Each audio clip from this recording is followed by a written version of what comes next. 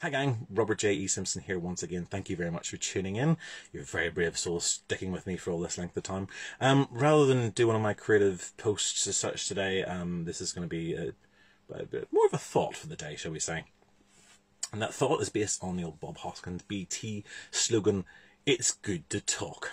And that's something I think is very, very important as we go through this strange reality that is 2020 across the world, in amongst this strange pandemic and the way that life itself is altered completely. Nothing like most of us have ever experienced before, and hopefully we'll never experience again within our lifetimes. So it is a strange time. But one of the things that's become very, very apparent is our need to communicate with each other. Just as an example, I spent 6 weeks out in Italy last summer. And I was out there doing a house sit at the time. I speak very little Italian. I've got about 3 words, to be honest. So it was already a very solitary experience. But I was looking forward to the visit of a friend about halfway through the trip. And that should have meant I had company for a few days. So 3 weeks on my own, friend for a few days, and then another 3 weeks on my own would have been absolutely fine. But unfortunately, in the end, my friend was not able to come out and make the trip. And so I ended up spending the whole trip out there by myself. That became a very solitary, very strange and very surreal experience. And by the end of it, I certainly felt that it wasn't something I was necessarily going to do again by myself for that length of time. Now, I like being on my own at times. I'm quite happy to spend my time within these 4 walls and my own little surroundings. But when I choose, there's a very different situation between choosing to be on your own for this length of time and the situation that we have now, where we are literally told that we have to be on our own for goodness knows how many weeks, months, years? Please, I hope not. But for a long time. So that's very, very difficult. And in terms of mental health, I think it's really important to be aware of that as well. It's important that we keep our own mental health strong, and that need to communicate with people on a daily basis is very, very important. I've sat and I have watched friends and family and strangers having to have conversations from opposite sides of the street. It's very, very surreal when you see people having to be like this instead of up here and like this, really, really close. So we're being forced to be distant from everyone. We're also being forced right now to be really suspicious of everybody else that we encounter. And that is not a healthy mindset going forward. Once we come out of this, we want to be losing those kind of trails of thought. We want to be into a much more positive sphere.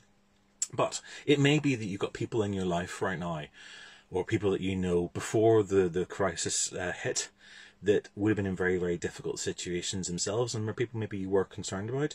You're probably still right to be concerned about those people and do check in with them. There are people I know that are going through difficult times right now who are being forced into domestic situations that they would rather not be in. And there is a rise at the moment, it's been reported in the news outlets, of domestic abuse incidents.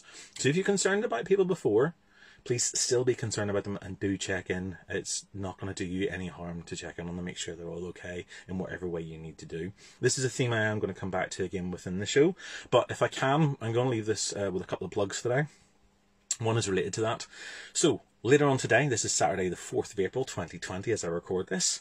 By this evening we should have the latest in the Cinepunked podcast up, and it's our recording that we did for a live event about Gaslight the film, based on the Patrick Hamilton play. But it will help explain the term itself, and also is quite heavily about the domestic abuse mentality. It's not an easy listen to. If you're at all likely to be triggered by it, you might want to just brace yourself for it. But if it's something you're not familiar with, I would say it's well worth a listen. It's me, Rachel Kelly, and Liz Nelson. It's a really, really good and interesting conversation. So that'll be up on the podcast later on this evening, and then from here on in. The other thing to do in terms of chatting away is, look, I've been doing a little bit more testing in terms of online streaming, trying to engage with other people, because I really miss being able to spend time with my family and my friends. My brother Ben has been on to me 3 times already today through video chat, and we're supposed to be chatting again later on this evening.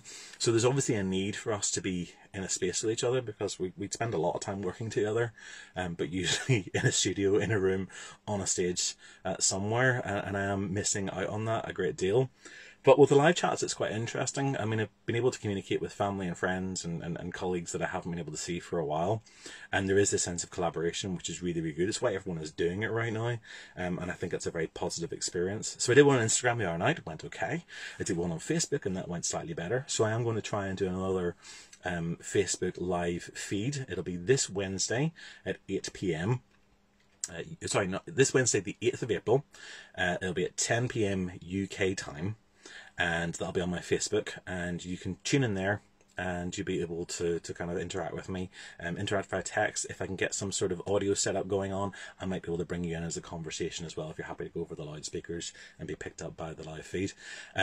So yeah, it'd be a nice way to do it. I'm going to try and structure it a little bit more like a show than the stream of consciousness that I did the other day, but we'll see how it goes. And it'd be lovely to kind of chat with people, if we can. It's really important that we do see each other, that our faces are seen. It's really important that we're able to talk to each other.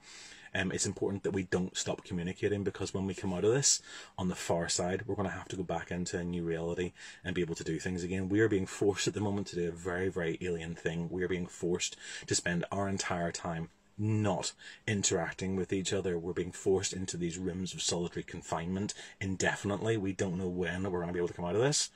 And at some point, we're going to have to come out the other side, and hopefully we'll be able to interact again like normal human beings. That's it for now.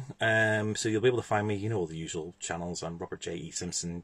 Find me on YouTube and Facebook and Twitter and Instagram and whatever else have you. One thing I'm going to plug, I'll plug my friend Rob Ross. I've done this already on the show before, but he's a good mate. I'm missing the chance to have a work with him, but he's been in communication over the last week, and it's been lovely to have a natter. Rob is doing things on Saturday nights, so he's doing live comedy screenings, and he's doing live Facebook chat-alongs and Twitter tweet-alongs. So check those out on Robert Ross, British comedy historian, and he's also doing a daily vlog as well, which is really, really good. I'm going to recommend some other people during this week. So do that, and yeah, so do that. Tune into my thing on Monday night, and apart from that, see you soon.